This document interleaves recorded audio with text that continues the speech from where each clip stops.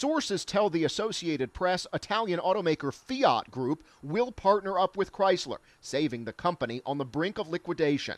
The partnership is the last piece of a huge restructuring plan to keep Chrysler alive.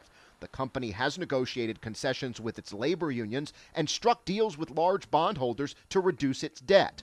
But the government ordered the company to take on a partner or lose additional government support.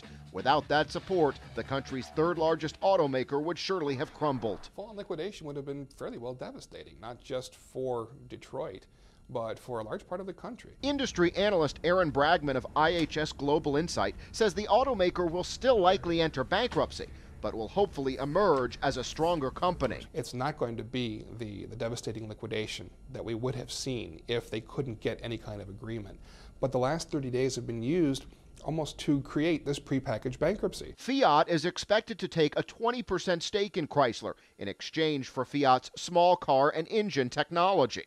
The U.S. government has already given Chrysler $4 billion in loans. Officials rejected Chrysler's first attempt at restructuring and gave them until April 30th to come up with a revised plan. With the Fiat deal nearly complete, the government is expected to sign off on additional bailout funds for Chrysler. Jason Bronis, The Associated Press, Auburn Hills, Michigan.